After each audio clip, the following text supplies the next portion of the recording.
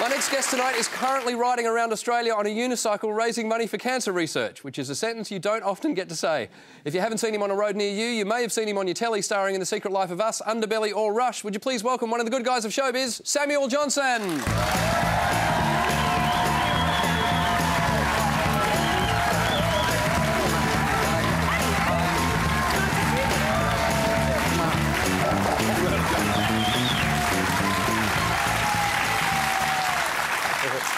There is a big part of me that wants to conduct the whole interview without mentioning the way you're dressed. Yes, it's obscene, but... No, we should start with the way you're dressed and the reason you're dressed that way. I'm dressed in this way because I love my sister and I'm riding around the country on a unicycle for her. So, yes, these are my exercising clothes. I rode my unicycle here, so... Yeah, see, this is the thing. I mean, we've got a map here of what you've covered around Australia thus far. Yep. The pink is what you've done, is That's that right? right, yeah. And the blue is what you've yet to do. That's correct. How much money have you raised so far? Over 600,000. 600,000? Yeah, amazing. Yeah. And we should point out, you are doing all this for your sister. Yes. My sister's dying of breast cancer. Right. And she's been fighting different cancers since she was about 10. Yeah. So I actually don't remember life without her being sick. Yeah. So I'm kind of keen, as she kind of hits her twilight kind of time, to kind of do something for her. And the footage is just absolutely amazing. Some of the sights you've seen, just... I've had the most amazing time. It's been an insane trip. That's on the Erdnadata track there. There's Uluru as well. Yeah, we went right up the centre, and yeah, I've done a big loop around the west coast. Seen some amazing places, met some amazing people. The whole experience is very hard to define in words. Yeah, and that's why these pictures, this one in particular for me, just must be beautiful out there in the middle of nowhere. Oh, it's fabulous. It seems like a silly way to get around, but when you're out there, actually, it's not too bad. Really? Yeah, well, I don't miss much going at 11.3k an hour. Does it hurt? I bet you've got sort of saddle rash and... Oh, yeah. Don't have to show us. Yeah, no, it's the pain hits after about 4 or 5 minutes. Yeah, and you're usually in the saddle for 8 to 10, sometimes 12 or 14 hours a day, so... As if it's not hard enough, you're doing challenges along the way. Yeah, well, it's just a fabulous way to engage with the communities that we kind of come across. So, yeah, I've been issued all kinds of crazy challenges by virtually every community I go through. I've swum with crocs in Darwin, I've ridden steers at rodeos, I've cross-dressed, the worst one was... eating a live huntsman in Wilmington.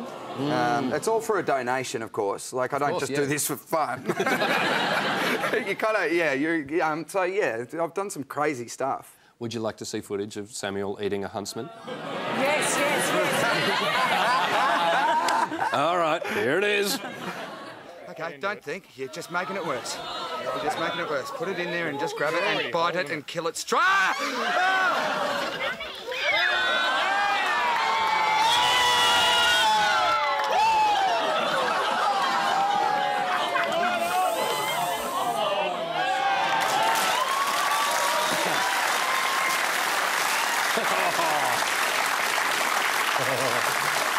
I'm a serious, like, I'm arachnophobic, so, like, it took me actually 40 minutes just to get up the courage to hold it. I literally had like 4.5 major anxiety attacks on my way to eating it. Right. And the texture, unbelievable, because you've got the kind of... No, seriously, you've got the hairy legs. Their pincers are like glass, so they're really crunchy. And then you've got, like, the pussy abdomen bit. Seriously, 3 days later, after about, 6 or 7 toothbrushes, I was still finding legs in my teeth. It was absolutely horrific. You've just taken me right back there. Yeah, it was awful. This must be what it would be like if the Bush Tucker Man appeared on MasterChef.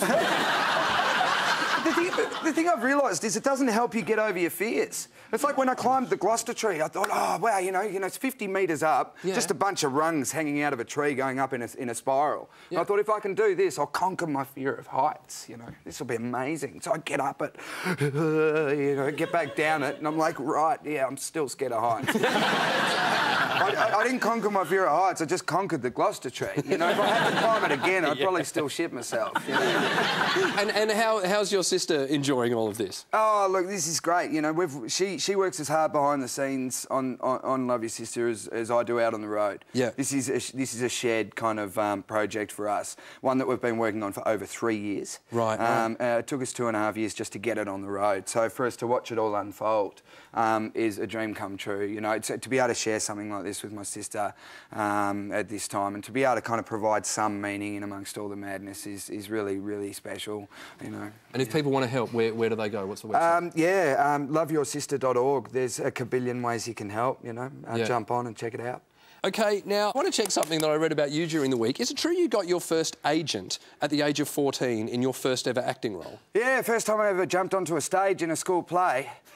I got home that night and it was before mobiles, and yeah, the phone rang at about 11:30 and it was Fred Skepsi's late ex-wife. The director, Fred Skepsi? Yeah. Yeah. And she called up and said, oh, I was wondering whether you want to audition to be on this TV commercial. And I said, don't you have to be good-looking to be on telly? and she laughed and said, we'll see. And, yeah, I got the gig and got an agent out of it, and within about 6 months I was out earning my dad. It was just, I completely asked it.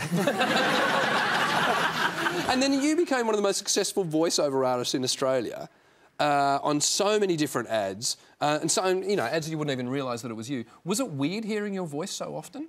Well, mate, I'm the same as everyone, you know, you don't like the sound of your own voice, so you hear it and you're just like, oh, man, you know, like it's... And when I was little, I had a really chronic lisp. So to become kind of like a voice dude was quite funny, considering at primary school I pretty much sounded like this. So, yeah, somehow it panned out, God knows how. And what about for, like, partners and people you're going out with, and even exes hearing your voice on the radio? That must have been weird. Yeah, because, you know, they break up with you and that's it, that's all they want to know. Yeah. And then you keep popping up on their radio. One of my exes, hi Vanessa in Warrnambool. She's happily married with kids now, probably having a great old time of it. But yeah, she piffed the radio through a window. Really? I can't blame her too. I find my voice fairly irritating. So. Well, do you know what? I once went out with a girl in Dublin, and she was the voice of Vodafone in Ireland. But she was the voice that when you called up to get your messages, it was her voice that went, you have one new message. And often she would then be the message. So she'd go, you've one new message. Hi, it's me. Good luck with the ride, good luck with the fundraising, and so much love to your sister. Ladies and gentlemen, would you please thank Samuel Johnson.